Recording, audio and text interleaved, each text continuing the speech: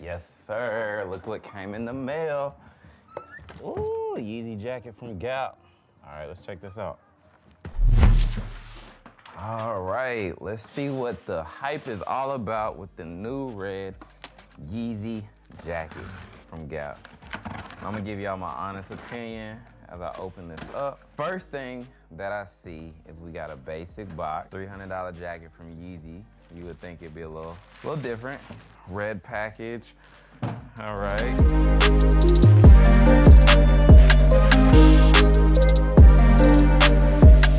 Inside branding. I mean, first thoughts, let's look at construction, okay. I'm just wondering, like, when I look at some of the stuff that I do with like the inside tags and all of that, like how much different is it when you have a billion-dollar industry doing the clothes versus, you know, independent clothing designer. But what I do want to do before I really give it a true review is do a test with it on Yeezy season.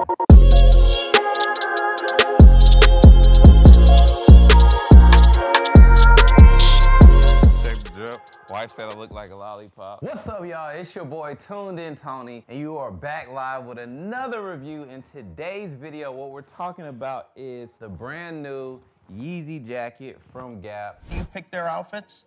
Mm-hmm. You do? Is that fun for you? Mm-hmm. Just touched down in the mail. You know, just checking it out. New drip in, and I wanted to give you guys my review, what I think about it. Definitely a hype beast item. Perhaps caused a lot of commotion. Maybe.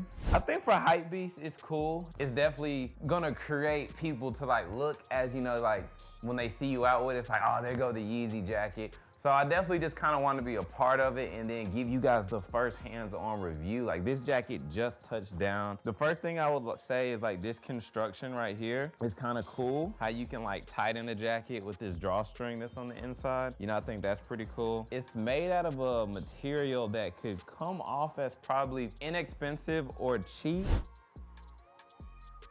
But the craftsmanship of the bubble with the sleeves is very different, because then you could also, if you wanted the hype beast look like that, you could wear it like that. That's pretty cool. I know Kanye is very like minimal when it comes to the design, but standing out at the same time. So that's what I think this jacket is when I look at like no buttons, no zippers, just literally like bubble vested. I think this jacket can completely stand alone for an outfit. Certain things that I wish it had more of. When I look at just like Yeezy made in China, what I don't like about it is, give me 1 second, I want to show you like a jacket that I had made for my line.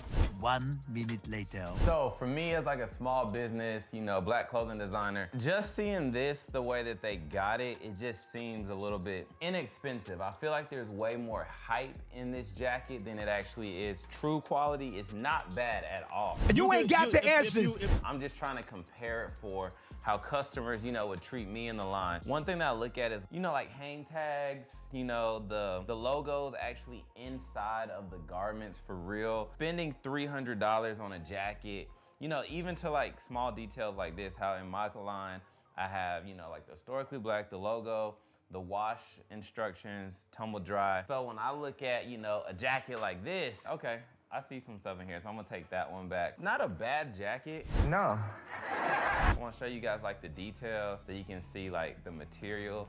It's made out of some like, I don't know what this would be, like polyester type of bubble coat, but probably could rip real easy if it's snagged on something. This is a medium, 5'9". This is how a medium fits. So I would say pretty true to size if you're ordering it right now. But overall, I would say definitely a cool jacket for a hype beast if you feel like you're in it. Let me know in the comments what you think about the jacket. It does have pockets on the side that are pretty comfortable. I think Ye did a good job, Ye and Gap, with just like the bubbleness and the weight to the jacket. So I would give it props on that. Overall, I'm not mad with the $300 I spent.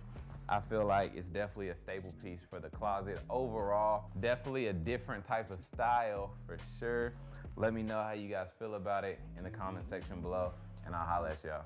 Oh. Before I leave, remember to like, subscribe, and share, and check my next video out. Tuned in.